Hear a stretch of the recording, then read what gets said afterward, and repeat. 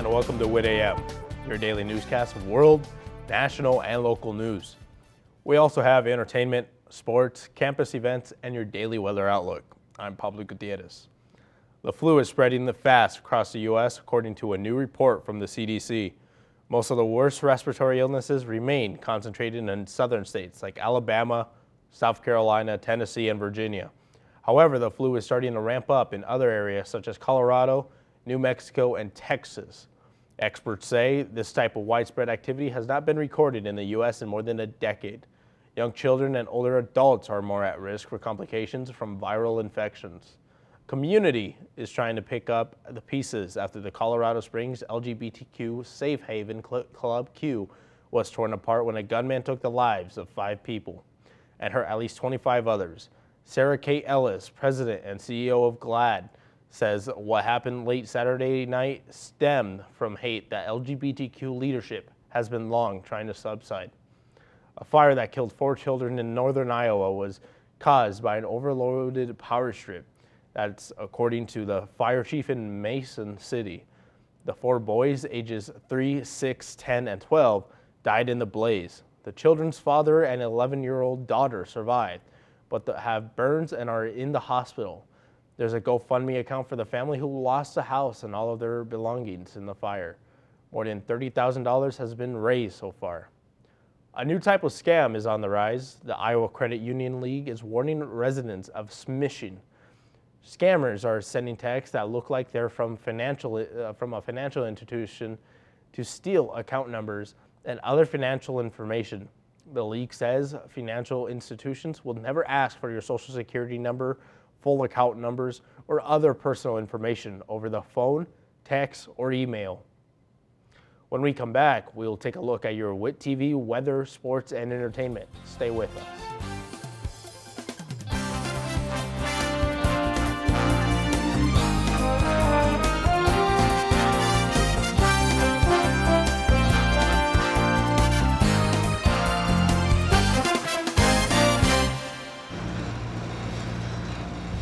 I've been deployed overseas 6 times with multiple combat tours.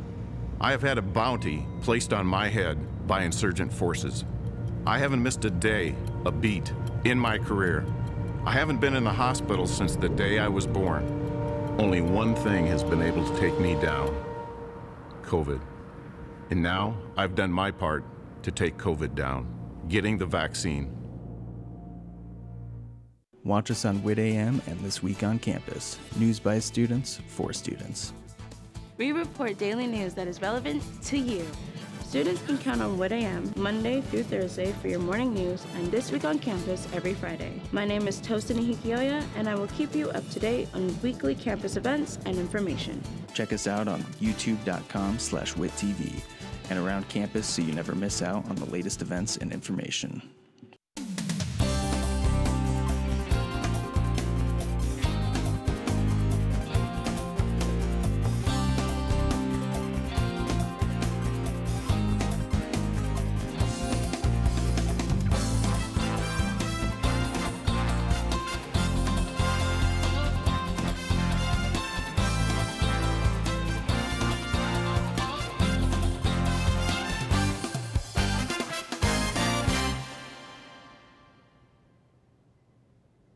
Welcome back.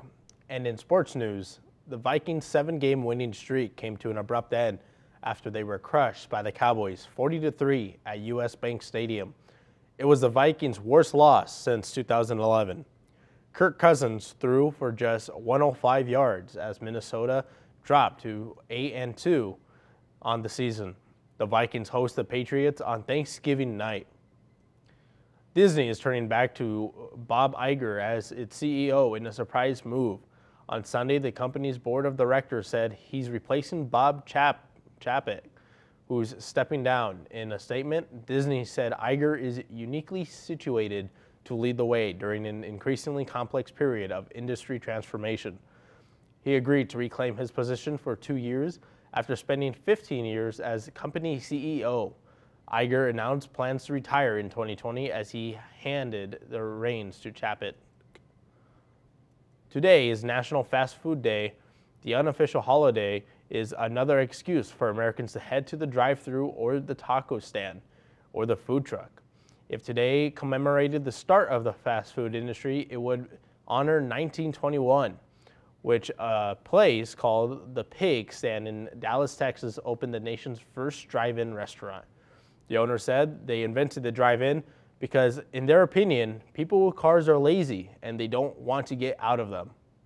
Maybe not much has changed in the past 101 years. Taking a look at today's weather, today will be mostly sunny with a high near 43. Northwest winds from 5 to 10 miles per hour. Tonight will also be mostly clear with a low around 23. Calm wind becoming south around 5 miles per hour after midnight.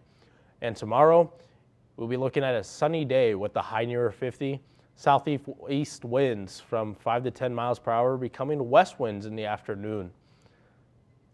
Today on campus, come help us remember and honor the trans lives we have lost in the last year.